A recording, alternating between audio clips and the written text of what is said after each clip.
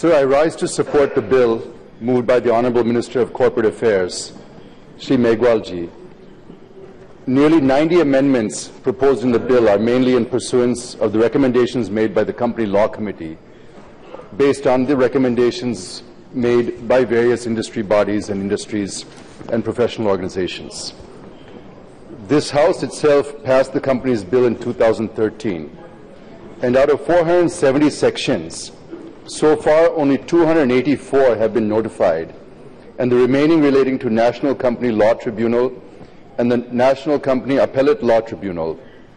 They could not probably be constituted earlier since the matter was sub judice. But a 5-judge constitutional bench of the Supreme Court approved the constitution of the NCLT and NCLAT in 2015 itself.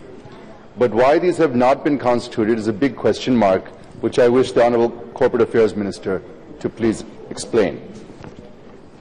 Coming to the bill, some of the major amendments include providing greater flexibility in incorporating and running a company by simplifying the Memorandum of Association, and doing away with central government approvals, etc. To simplify procedures to raise capital, to rationalize penal provisions relating to auditors, improving corporate governance, and removing ambiguities in CSR provisions, etc. Sir, with your permission, I have a few points to make on the bill and request Shri Meghwalji to ponder over them and take steps accordingly.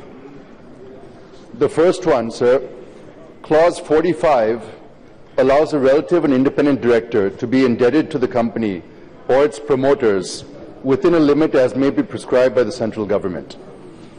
But I wish to make a point here. When a relative of an independent director is indebted to a company, the independence of such a director would be highly suspect, sir. Especially when a relative of an independent director is indebted to promoters of a company, independence of such a director becomes a definite casualty. Here, the Government of India may prescribe a limit, but that limit is nowhere mentioned in the bill. I suggest while framing subordinate legislation, the limit should be kept at a minimum level, sir. Otherwise, it brings disrepute to the company and also hits its brand image in the market before its creditors. Sir, the next one, Clause 45 allows some pecuniary interest in companies for independent directors. The bill allows such directors on their own to have transactions with companies where they are independent directors up to 10% of such independent directors' total income, or such amount as may be prescribed. It means, in a way, we are legitimizing self-dealing merchants as independent directors. I apprehend the limit of 10% transactions in the hands of independent directors can be altered by the executive action by prescribing an altered limit. Vested interests can achieve a higher limit by influencing the executive, sir.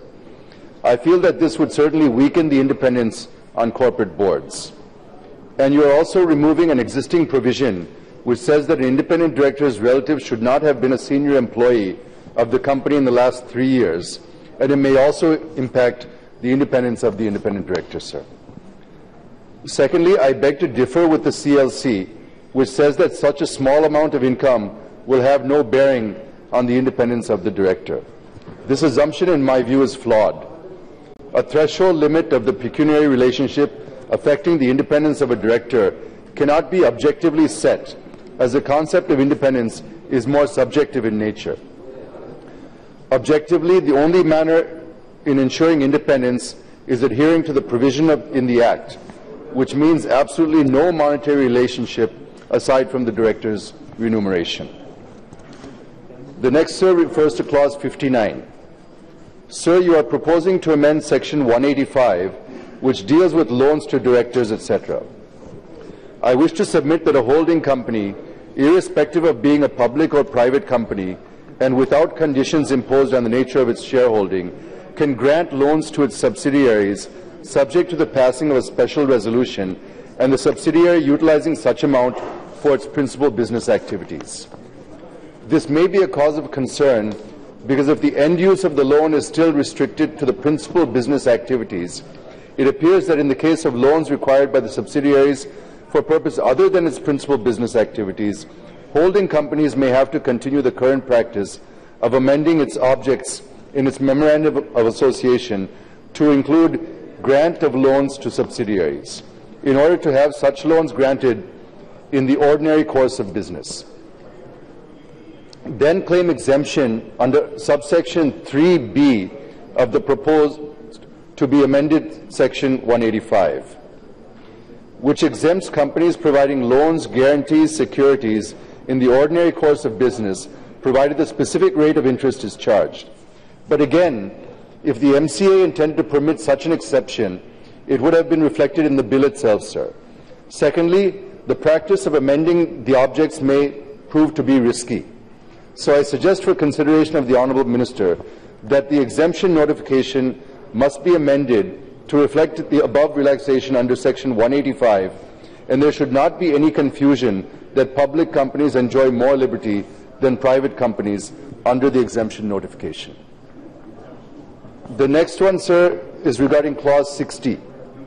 Clause 60 of the bill seeks to amend Section 186 of the Principal Act by deleting restrictions on layers of investment companies.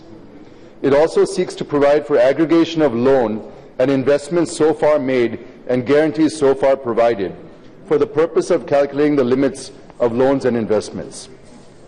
Further, it also seeks to provide that requirement of passing a special resolution at general meeting shall not be necessary where a loan or guarantee is given or where security has been provided by a company to its wholly owned subsidiary company or a joint venture company, or acquisition is made by a holding company of the securities of its wholly owned subsidiary company. I agree that under the existing provisions, a company is not allowed to make investment through not more than 2 layers of investment companies. This clause eases the structuring of group companies and intercompany investments. I feel there is a need to put a limit on the number of layers, sir. Otherwise, I'm apprehensive that this very proposed amendment facilitates rerouting of black money against which the government is waging a war, sir. And the second one is, you are going to create a structure where promoters can control large businesses with small holdings through a series of subsidiaries.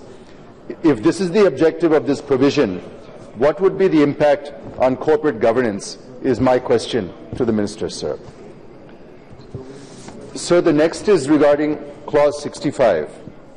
It is good that the Honourable Minister has removed the ceiling of 11% on managerial remuneration. But there is a condition that if a company has taken loan from a bank or any public financial institution is subsisting, or there is any default, then it has to take approval of that financial institution. If a company takes the loan, say, from 10 financial institutions, then it has to take approval from each one of them. And everybody knows that no bank or financial institution are going to agree to this, sir. But when it comes to private companies, there is no need to take consent of lenders, even if such private company has a running default with its lenders. So I feel this is sheer discrimination and request the Honourable Minister to relook at it once again. Sir, one final point I'd like to make. In response to rising NPAs, sir, Minister Ji, this is an important point I'd just like to bring to your attention. With the rising NPAs, banks are now insisting on personal guarantees for every loan taken by companies. Personal guarantees of the promoters are being insisted upon.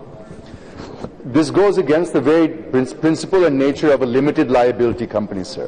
What's the point of having a limited liability company if every loan we have to take for the company, promoters have to provide a personal guarantee?